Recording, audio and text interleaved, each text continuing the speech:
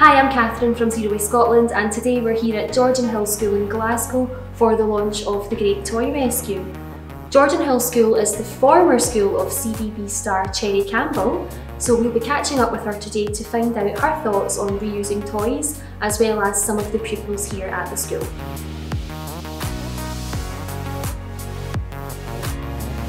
So Cherry, why did you get involved in the Great Toy Rescue? I think it's a great way of reusing toys. When you're younger and you go out with your toys, they're not used and they're maybe lying about. So sometimes it's good to pass toys on so somebody else can enjoy them and reuse them as you did. I think that's really true actually, and it's great to see toys getting played another day by some other child. Do you remember when you were younger, any particular times that you've passed on toys? Well, when I went to nursery school, I loved to play with the kitchen and the dolls and just the prams and everything. So I had all these toys at home as well. So when I grew out of them, I passed them on to nursery schools, but I also passed toys on to my cousin, charity shops and to the school fairs. That's really good, it's good to hear that.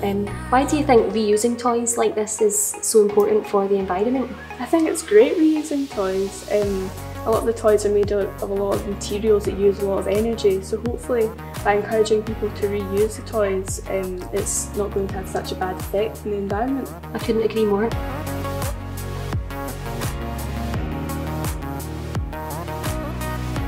My uncle had a garage, it was passed on to his little brother, then it was passed on to my cousin, then it was passed on to me. Play with my dad's people Lego when I was 5.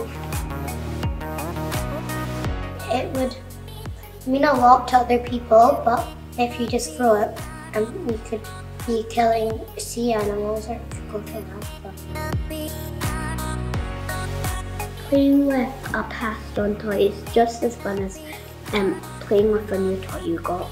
Get involved in the Great Toy Rescue! So there you have it, reasons to pass on unwanted toys during the Great Toy Rescue.